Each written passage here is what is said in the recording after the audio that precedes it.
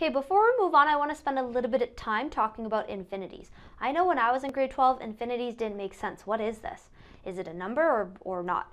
Well, infinity itself is not a number. Infinity is an idea. It's a concept. It means something that is really, really, really big, okay? So think of the biggest number you can think of, a billion, gazillion, a Google, whatever it is, bigger, okay?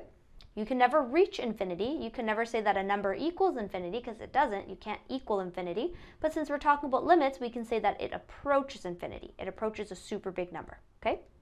So, golden rule with limits is we want to try a direct substitution. So what happens after you do a direct substitution if you get a non-zero number divided by 0? For example, 3 divided by 0.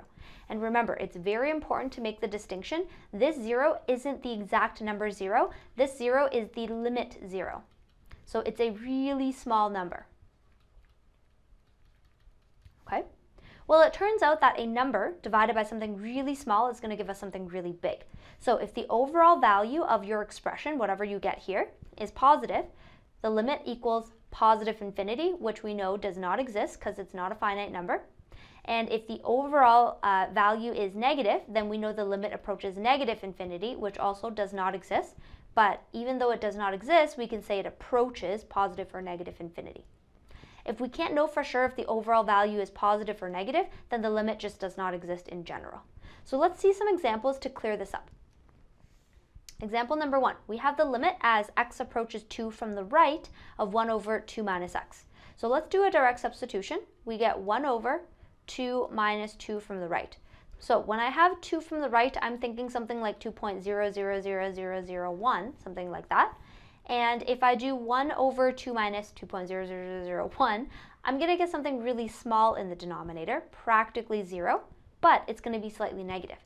So this is going to be 1 over 0 from the left, which is going to give us negative infinity because the overall value is negative, and a number divided by something really small is something really big, so we get negative infinity.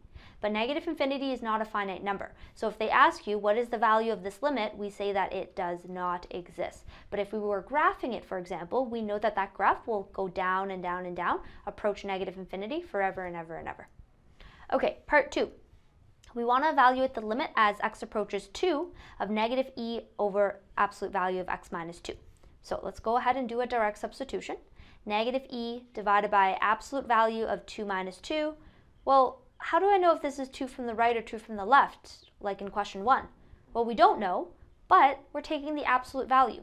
So 2 minus 2 is going to give me something really small. It's either 0 from the right or 0 from the left, right? Something really small that's positive, something really small that's negative.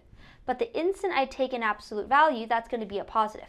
So this is going to give me negative e divided by 0 that is slightly positive. My overall value is going to be negative divided by positive, which is negative. And a number, e, divided by some really small number is just going to give me infinity.